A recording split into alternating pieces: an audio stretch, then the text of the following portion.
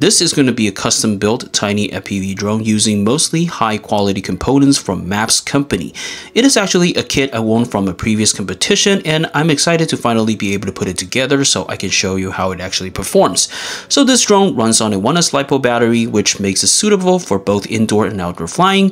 It features ExpressLS for reliable control, offers around 7 minutes of flight time, and it is compatible with mostly any analog FPV goggles. It's going to make it a super versatile quad for beginners and experienced pilot alike. In this video, I will be guiding you through a step-by-step building process, showing you exactly how to assemble this drone from scratch. So whether you are new to FPV or just enjoy building your own gear, this guide will walk you through everything you need to know. And yes, a good news is I will be giving this drone away at the end of this video. I will explain how you can enter the giveaway within the timeline, so make sure to watch the full video so you don't miss any important details. Before I begin, if you can, please help me like and subscribe, as this is going to keep my content flowing. Thank you. First, let's go over the components we will be using for this build. The frame will be the Beta FPV Meteor 85 frame, the kind of the older one, pairing with the Beta FPV canopy. So for the camera, we are going to be using the CATX Nano analog, and the video transmitter will be handled by HGLRC Zeus VTX, which is going to be the 350 watt one, also the cheaper ones. The receiver is going to be the Beta FPV ELRS chip with a flat antenna. So everything trying to be very small, and these all came from MEPS company, and it's kind of like the package that they're trying to sell. So for the flight controller, we're going with the MEPS F411 15 amp AIO, which supports only 1S power. So although it has a 15 amp kind of tolerance, but I'm trying to use it with 2S and it just doesn't work well. So yeah, try to stick with 1S. So the motors will be the MEPS 1103 11,000 kV motors, which is relatively low kV for 1S battery. However, since we are using a larger 85mm frame and bigger propellers, this should kind of balance out well. But the assumption is that the configuration will provide longer flight time due to the increased efficiency and kind of lower KVs. So let's start the building process, and the first thing you need to do is to solder the BT 2.0 power cable. So starting by pretending the main positive plus and the negative minus pad to the AIO board, then place the wire on the pad and apply heat with your solder iron to secure them. So once finished, your power lead should properly attach like this. So next, bring out the frame and add the gummies to the mounting points on the AIO. Press the AIO into the frame until they kind of fit snugly. Now let's install the motors, and this is where I noticed a design oversight from MEPS. So they included a plug in the AIOs. You can see that they have motor plugs, but the motors came without connectors. So MEPS, if you're planning to sell this as a kit, this need to be fixed. Either remove the plugs from the AIO for direct soldering, or you can just include the matching plugs for the motors. So it's going to make it easy for users. But for me, that is not going to be a very big issue because we can still make our own connectors, and I'm going to show you how. So to do this, you will need a box of assorted XH connectors. So you can buy this on Amazon, just buy a bunch of them and have different type of connectors sent to you. You're going to need 4 3-pin plugs like this. So 6 wires with the pins on both ends. So color doesn't matter, since like, yeah, you're getting a lot of assorted colors, so I just kind of use whatever I find. And you're going to also need some heat shrink tubes.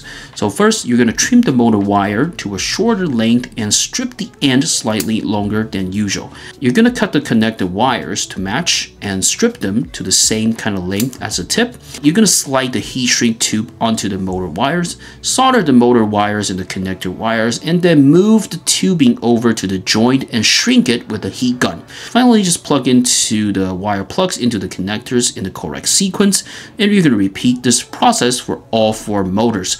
Once done, we're going to be screwing the motors onto the frame, and we are going to be plugging them into the AIO. Next, we will be installing the ExpressLS receiver. You're going to require 4 connections. You're going to have need 5 volts, ground, RX, and TX. Just remember, for all kinds of like additional chips that you're actually connecting to the flight controller, you always kind of want to reverse the RX and TX. So same for the ExpressLS, you're going to reverse the RX and TX line between the flight controller and the receiver. So which means RX goes to TX and TX goes to RX. So the communication happens like this. So once soldered, twist the wires neatly and just tuck the receiver into a hidden spot into the frame. So I just tuck it into the bottom right here.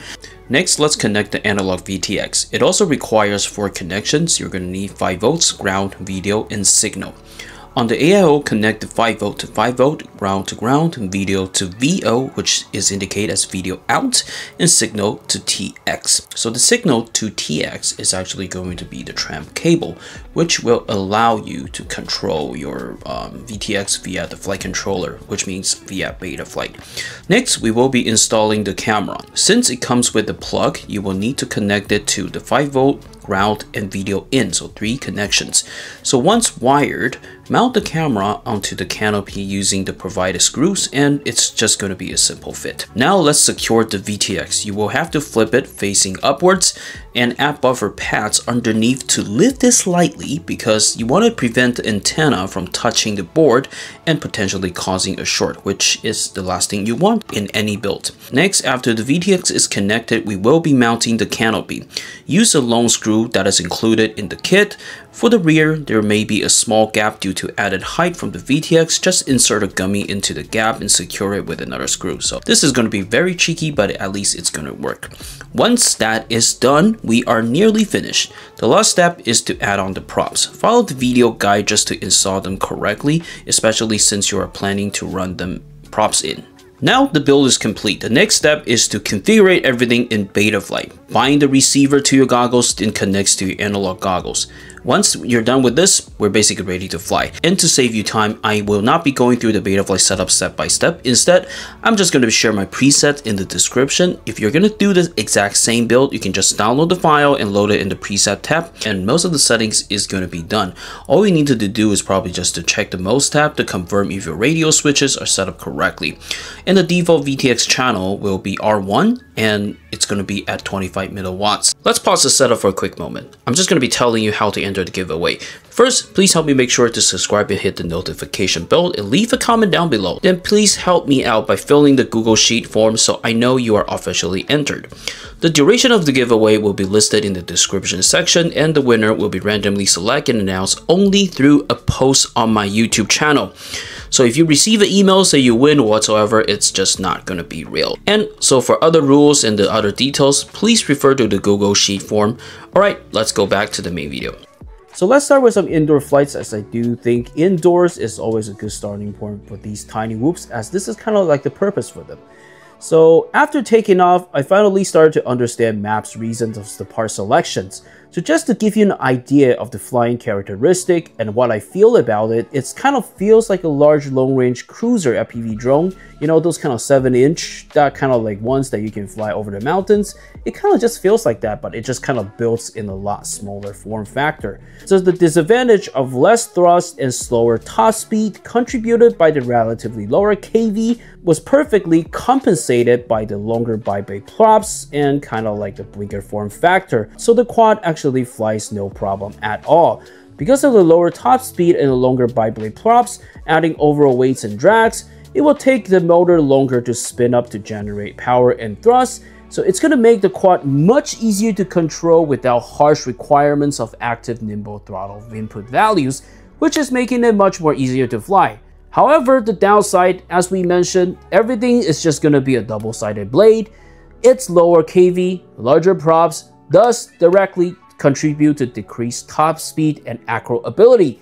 When you punch up your throttle trying to get some sudden punch-up powers, there is just going to be quite a significant delay, and it's just going to take longer for the motor to spin up into that kind of speed. So yep, so if your goal is trying to use this for freestyle, this is probably not going to be the one for it. Next, moving to outdoor, we are going to be doing some outdoor flights at the front yard. So this is just to show you that it is doable since we are now having more space and we can kind of also push the speed a little bit more. But as you can see, because of the specs, it is just not going to be very fast and actually quite slow. But I will say this is more than enough if you are a complete beginner. Because of this nature of the controls, you have to note that this quad is not going to handle corners like really well. As you can see, like in the footage right here, it's just going to be taking a lot of time for it to like just, you know, maneuver around. But just looking at it another way and to max out the strength of this build, it's going to be a wonderful cruiser for exploration. The slower speed and steadier overall control is easier for you to fly through tight gaps, like between tree branches, underneath the bench, or even just any gaps that you can find in general. Because yeah, you're flying at a slow speed and the throttle is not too jitter, easier to for you to aim for these gaps. As for the flight time wise, my batteries are just not the freshest packs that I can find, and they are like aging a little bit. So I cannot fairly tell you like the most accurate flight time at the moment because I don't have any fresh packs on my bench.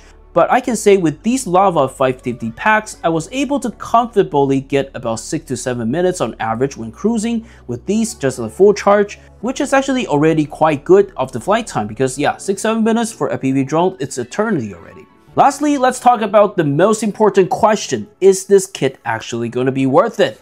Well, I would say if you are brand new and just starting FPV, I would suggest probably skip this kit completely and just get a bite and fly. Getting a bite and fly, you can just start having fun right away. You don't have to build this, and the overall cost, I would say it's just going to be much lower. And you know, that's just the hard truth fact.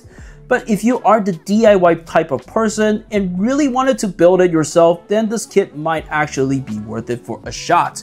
Yes, only if MEPS is able to fix the problem and optimize the part selection and just make it much more easier for the beginners to build. Otherwise, I think that this is a half-complete kit and you have to have a lot of turnarounds, and it's probably not going to be worth it for your time.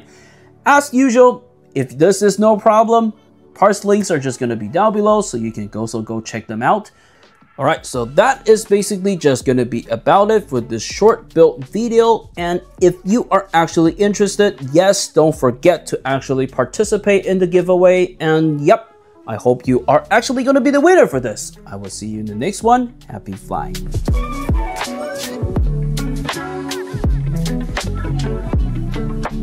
Alright, so I know that the video has ended, but since you're actually still here, let me actually give you some additional tips and tricks so you can save the most money if you are going to be buying MEPS products. So currently, MEPS is having a new program called the MEPS Vine Voice. Essentially, this is just going to be a monthly subscription program that requires you to pay $3 in order for you to become a member.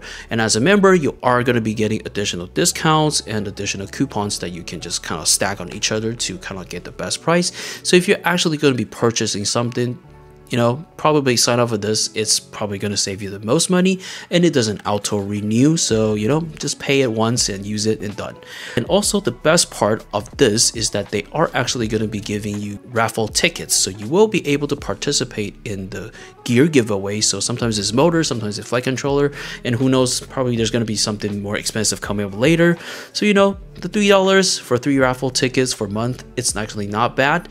Additionally, just to make this a little bit more fun and to thank you for staying so long in this video to support me, I will be giving away 3 1-month membership of the MEPS Vine program. So if you also wanted to participate in this, make sure to drop a comment down below, and in your comments, make sure you put the word Vine in there. So, you know, I will be randomly select 3 lucky winners to win this, and also I will be announcing it on my YouTube channel as well. Yep. All right. I hope you actually win, and I'll see you in the next one. Bye for now.